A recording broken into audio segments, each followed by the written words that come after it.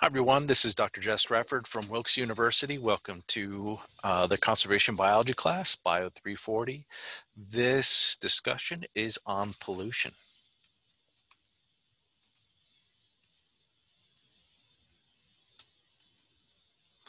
Okay. The first definition, pollutants.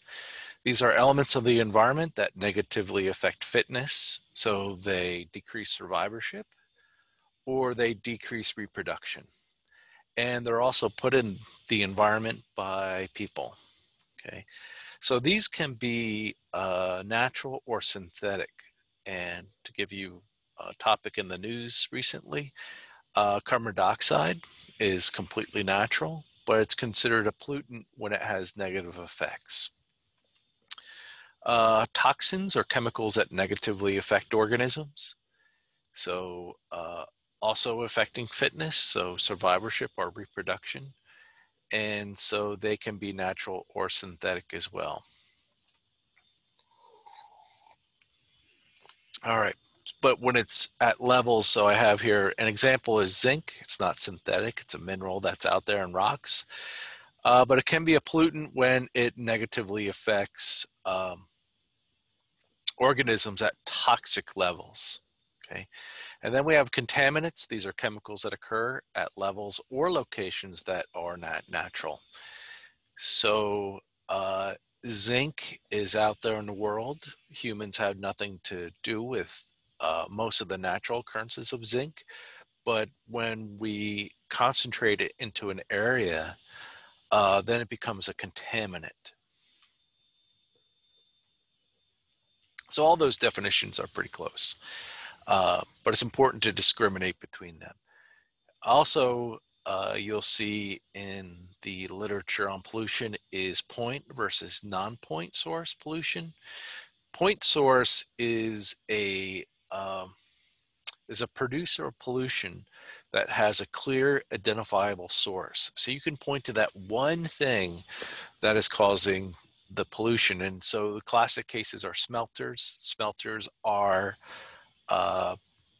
factories that concentrate minerals and metals.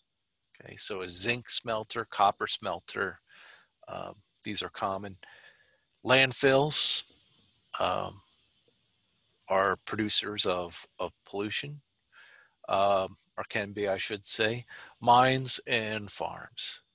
Non-point source is when the pollutant is produced in a dispersed fashion.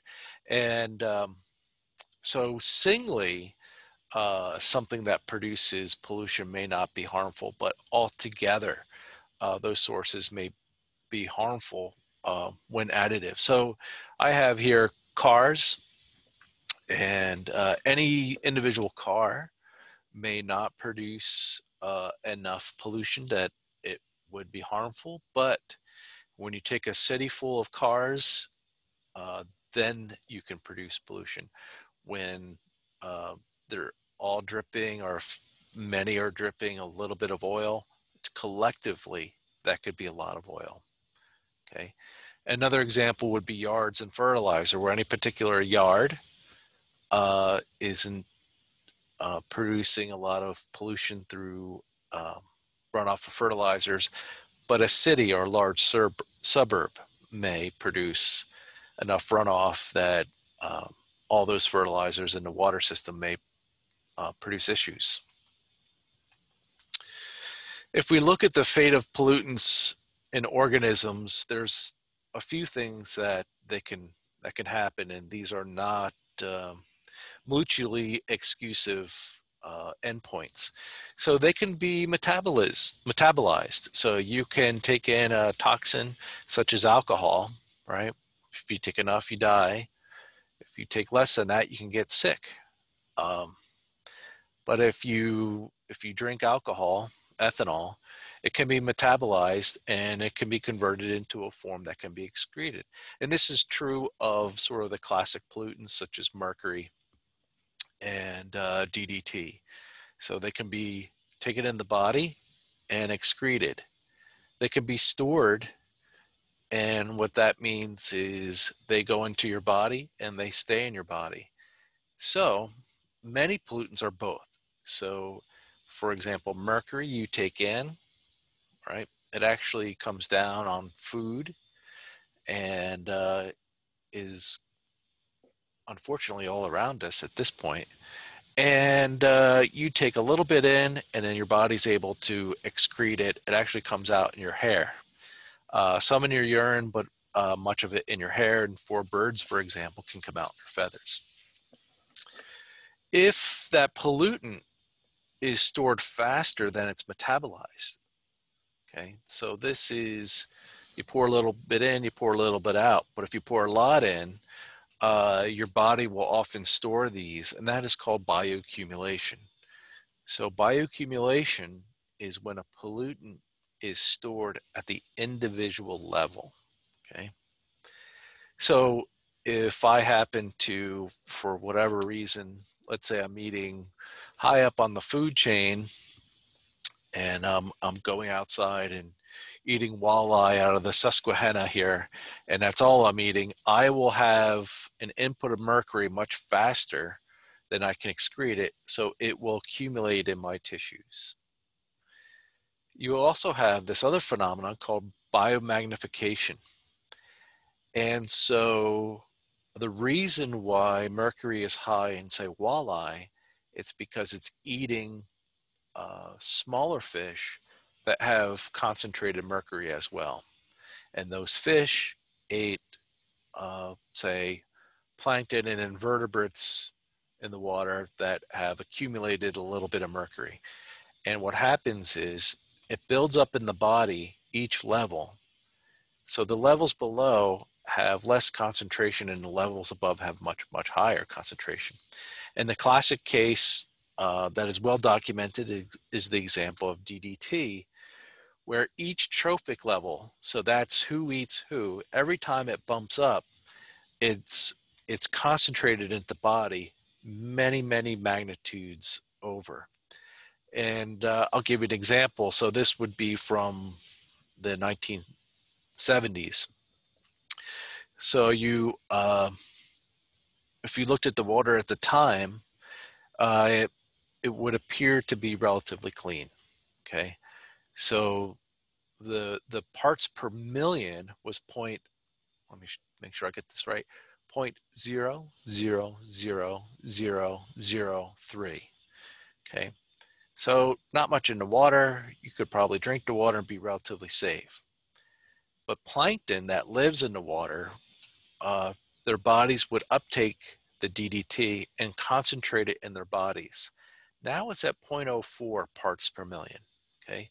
And the small fish that are eating the plankton, they concentrate that higher level in their bodies and make it even higher. So they're at 0.5 parts per million.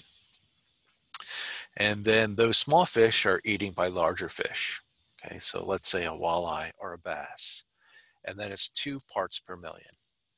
And then an osprey swoops down in this picture, would swoop down, eat a walleye, eat a bass, and they are now concentrating DDT in their body at 25 parts per million.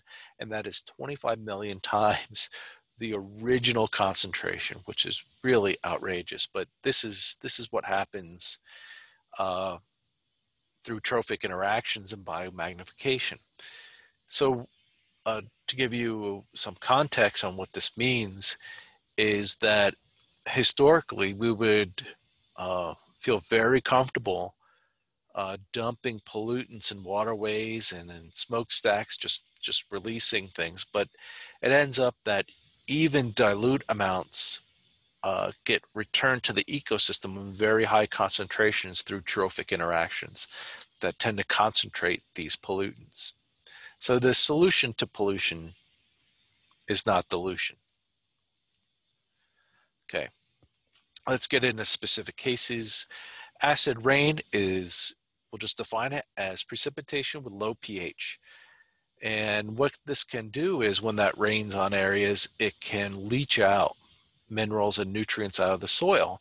So there are, for example, less calcium for insects, and birds rely on getting calcium and putting calcium into their eggs from eating insects. So it's passed up the food chain. If there's less calcium in insects, there's less calcium available for eggs, so we know that there's eggshell thinning as a result of acid rain. There's fewer nutrients for plants, and we know that in places where acid rain is a problem, it can actually kill plants. And the low pH can affect fish that are particularly sensitive, such as trout. Okay, so acid rain is much improved in the U.S. I mean, it got to a problem where we're seeing widespread effects of acid rain in lakes, in streams, and in forests. But it's still improved, but it's still an issue, particularly on the West Coast, as this USGS map shows. And what happens is smelters and burning out west produces nitrous oxides and sulfur oxides. Okay, sulfur oxides go up in the air and they come down and produce acid rain.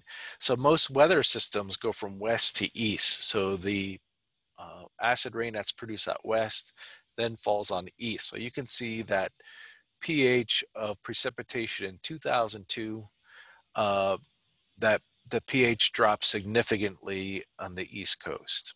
And it actually gets much lower as you move up in elevation. So along the Appalachian Ridge, that's where you see the effects of acid rain the most. Okay. And I just have a picture here. Here's a smelter. So that's kind of what they look like. Okay. Ozone.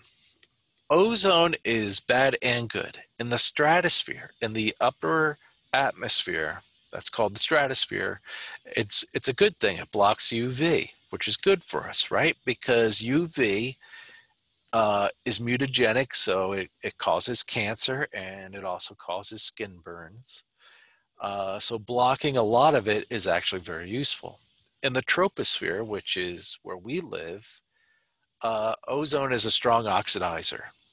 And that's bad because it damages tissue. So it can cause, it can irritate lungs, and it also damages plant tissue. So right now it's an unrecognized or underappreciated form of pollution for plants and agriculture. And then ozone in the troposphere can combine with things like nitrous oxides and volatile organic compounds, and it produces things like smog.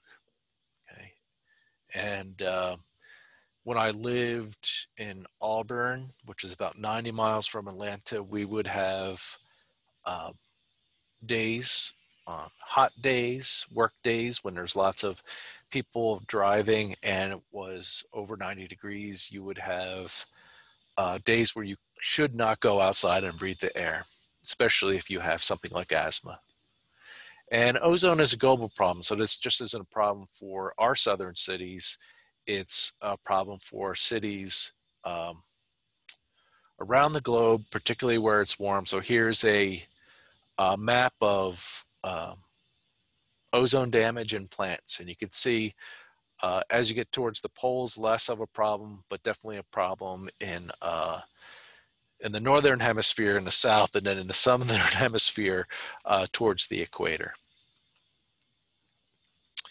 All right, so this leads us to chlorofluorocarbon CFCs. These were used as propellants and refrigerants, and so you can still find them every once in a while, little cans that people put in their cars to refresh the coolants in their air conditioners. CFCs, when they're released, they are a catalyst, so it takes a tiny bit of amount of them to interact in the atmosphere. When they get up into the stratosphere, they actually break down ozone. So if they could break down ozone in the troposphere, we would be fine, but they break down ozone in the stratosphere. And as I just pointed out in the previous slide, that means we are more exposed to UV rays. And it ends up that there was an ozone hole that formed over Antarctica, and it didn't take a lot, like I said, a lot of CFCs to break down ozone because it's a catalyst, so it's just recycled. and you formed an ozone hole over Antarctica. And so that was a place where UV light pollution was a particular problem. What happened is we recognized this problem across the globe, and we came to an agreement, which is called the Montreal Protocol in 1985, and we banned the use of CFCs. So that took international coordination, because if one country banned it, you could have other countries still selling it. So it took international collaboration to all agree to stop using CFCs. All right, now we're going to get into metals. And metals are toxic when they're in the body.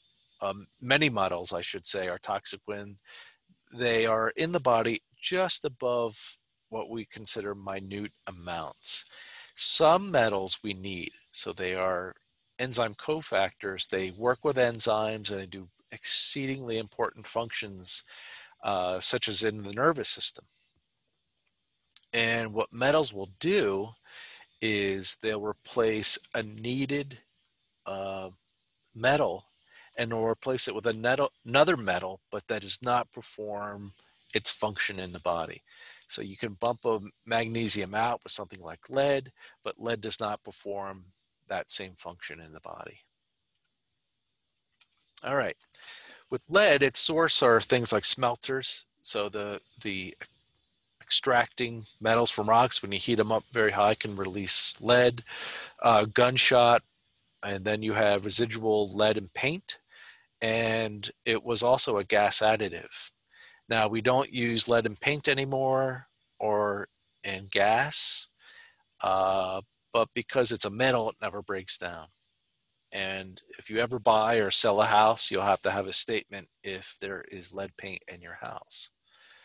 The thing about lead is it tends to stay local. And what I mean by that is it doesn't get up in the air and become a global problem. It stays more or less local. Can be a problem in waterways, but ground contamination is a big thing. Where gunshot is used, this tends to be wetlands where you don't have flowing water, or it gets into the soil as well. It causes developmental and neurological damage.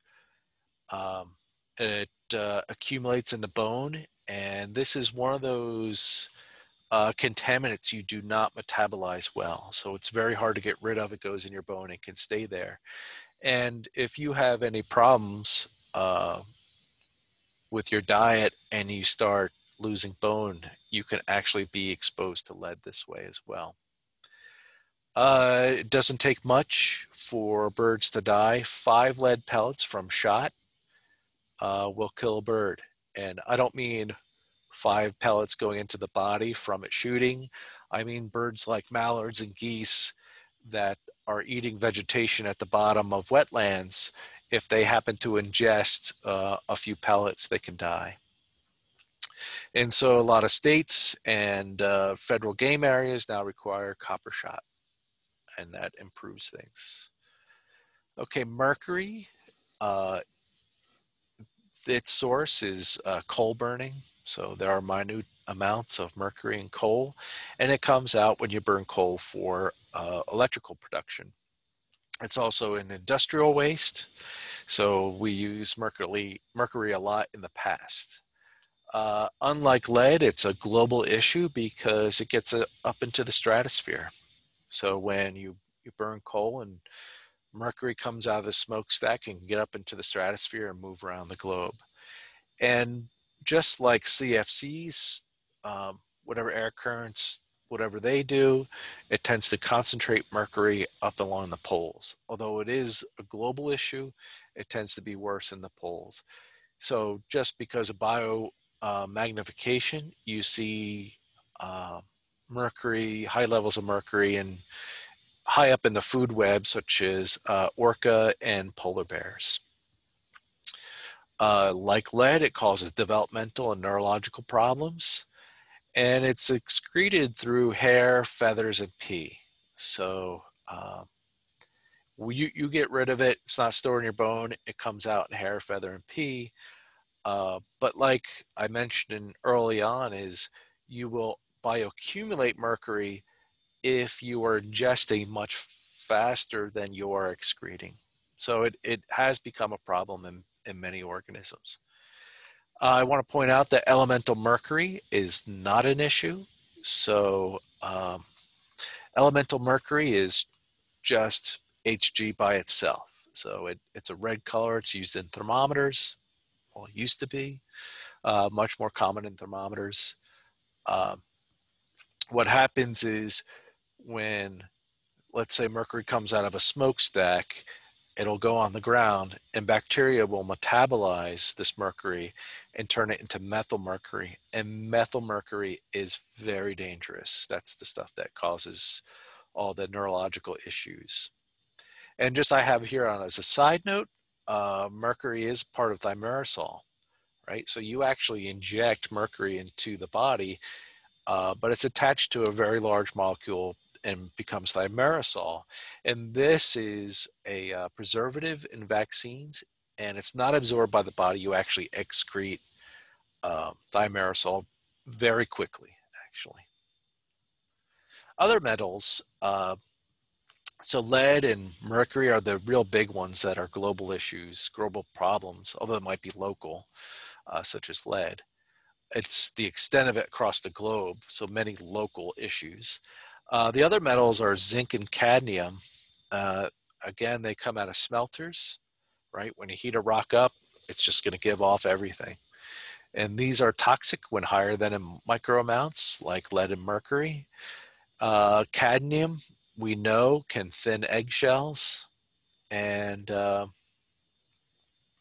just added this after the fact that mercury is also an issue in illegal gold mines.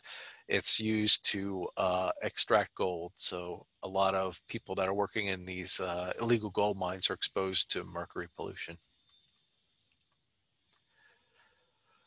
All right, moving on from metals to what is essentially oil, polyaromatic hydrocarbons, PAHs. So the source, you have non-point sources such as leaky oil pans. So this is, you've probably seen this sheen that you get from oil leaking on top of the road, and also from point source such as oil spills. PAHs are they are persistent in the environment. So the oil itself will turn into droplets, and then the droplets itself can be incorporated into organisms, particularly filter feeders such as oysters and mussels. If oils get on feathers, the birds drown. So birds actually put on waterproofing. So ducks, like water off a duck's back, it's because they have a gland that produces waterproofing material, and oils will remove that what's called preening oil. So birds actually get wet and then they can drown. We know that PAHs can bioaccumulate. We're not sure how well they biomagnify, and we also don't know well how these things affect organisms. All right.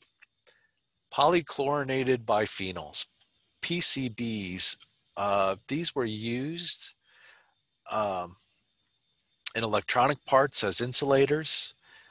Many of them, not all of them, but many of them were banned in the 1970s, and they are highly persistent. So they're very stable molecules. And even though they were banned in the 1970s, it's still an issue, even in Pennsylvania. So if you just Google fish consumption warnings, Pennsylvania, you'll see that many of our rivers have either mercury or PCB warnings, and it's because of the industrial runoff and pollution. And these cause neurological issues in organisms as well. Let's get to pesticides. So pesticides came in two flavors. You had organochlorine pesticides and organophosphate pesticides. So the organochloride that was widely used was DDT.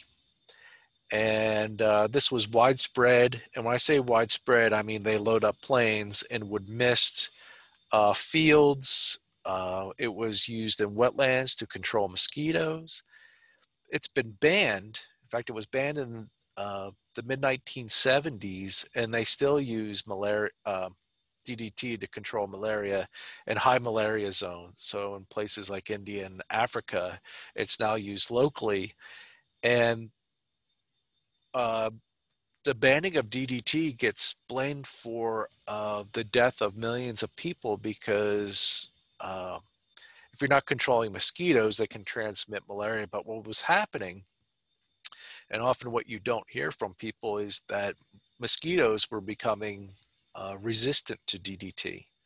So you could use widespread DDT, and you were actually selecting for DDT resistant mosquitoes. So at some point, we would have to stop using it anyway. Um, it's extremely persistent. You can still take a shovelful of dirt in Pennsylvania, and 40 years later, you can still find DDT in its metabolite, DDE.